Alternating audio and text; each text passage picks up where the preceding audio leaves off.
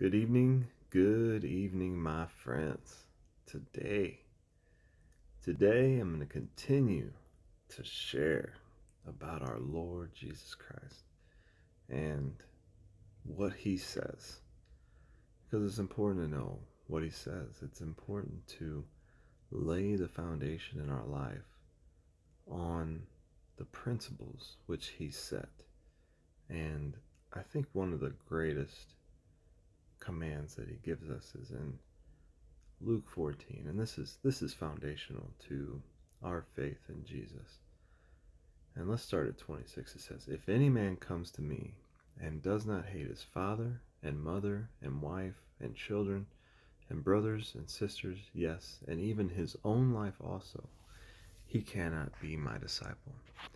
And whosoever does not bear his cross and come after me cannot be my disciple. For which of you, intending to build a tower, does not sit down first and count the cost, whether he has enough to finish the building or not? Lest haply, after he has laid the foundation, and is not able to finish the building, all that behold it begin to mock him, saying, This man began to build, and was not able to finish.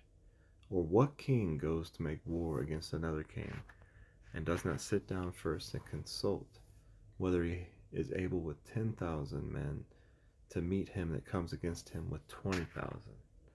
Or else while the other is yet a great way off, he sends an ambassador and desires conditions of peace. So likewise, whosoever he be of you that does not forsake all that he has cannot be my disciple." So it's important to see what the Lord is saying here. He's saying, if you don't hate your father, mother, wife, children, brothers, and sisters, and your own life, you cannot be my disciple. What he's saying is that whatever the Lord commands you has to take priority over everyone else. Jesus first. You know what I mean? Like, if he tells you to do something, and that means that you leave your father and mother behind, then you got to go do it.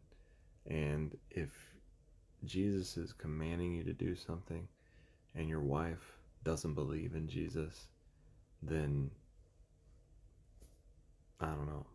You know, it's Jesus first, right? With every circumstance in your life, Jesus first. And even like maybe if we're held and we're being tortured and people are saying, deny Christ, otherwise we're going to take these people's lives. Are we going to deny Christ in order to spare someone's life, which is temporary? I don't know. I'm just thinking out loud. But there's a path that leads us, and the Lord is good. So even though he's saying that you have to hate these people, he's just saying that you can't let them sway your decision to follow him at all. He has to be a priority, and whatever his will for your life is a priority. But he also calls us to be at peace with these people, and not to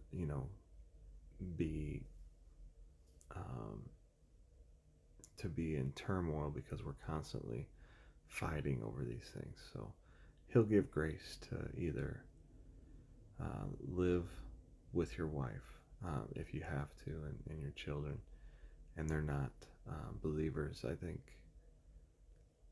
I don't know, I've never been in that position before, but I'm just saying that just because you believe and the people in your household do not, doesn't mean that you have an excuse. You know what I mean? But he's saying, whoever does not bear his cross and come after me cannot be my disciple. So there's a cross that comes with following him. And when we aren't willing to forsake all, like if we think, oh well, I gotta make sure this person too, you know what I mean? Like we can't, start to change our faith in the Lord because of people that we love in our life. We see that they're not changing, and then we can't change our beliefs because these people don't believe. And he's saying, you have to bear your cross.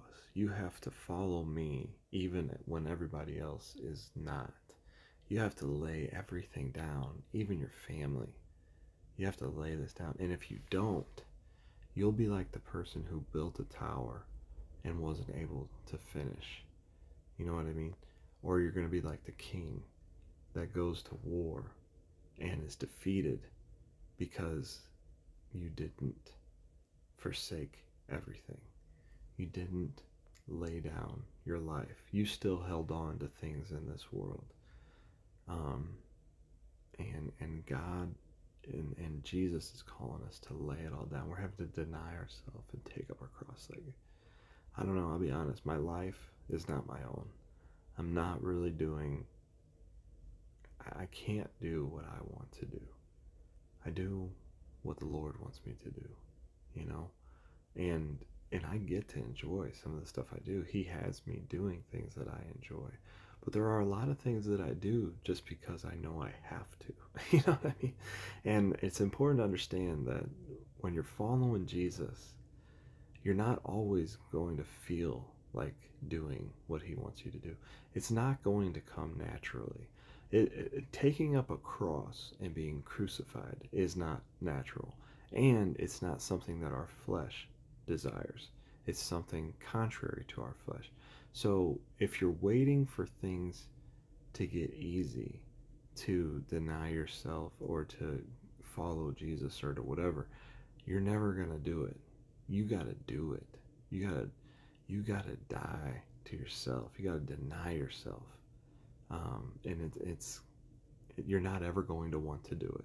If you're waiting till you want to do what Jesus wants you to do, it's probably not going to happen because you have to deny yourself. And if you don't, you're not going to make it according to what Jesus says. So let's listen to him. Amen.